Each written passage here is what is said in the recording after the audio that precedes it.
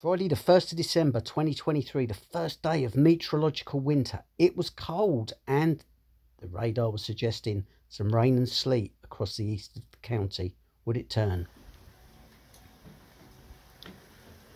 Friday, the 1st of December 2023, first day of meteorological winter, and we have snow here in Folkestone. Started off as rain, but in the last few minutes temperatures dropped just below 2 degrees now, and the precipitation has turned more and more to snow. So yeah, winter has arrived, and how pretty and how fitting and how timely is that. Still some yellow on the trees, legacy from the autumn. Wonder how this now pans out for the remainder of the winter. Cold for the next few days, perhaps a few more marginal wintry setup, showers. and always really tricky to forecast between rain and snow, but the fact that snow had fallen to quite low altitude suggested that later in the day the potential for more snow was there.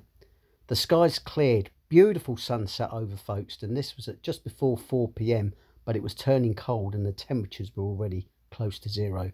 But Kent Weather were already all over this. They had seen the potential for that front pushing down in the flow overnight. It was just a question of would the front hold its integrity, would it reach Kent, and would the precipitation remain fairly heavy.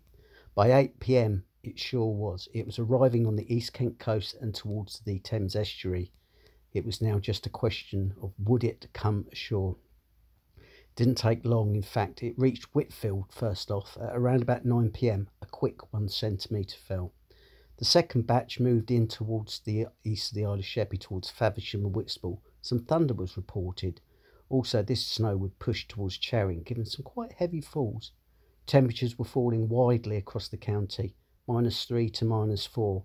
The next crop of snow showers were to provide the main event for many parts of East Kent. Towards Canterbury at 1 a.m, this situation evolved, pushing south-southeastwards by 2:30 a.m. to give some 1 or 2 centimetres over the higher ground. The front fizzled quickly around 4:30 a.m. I'll leave you with some scenes from East Kent.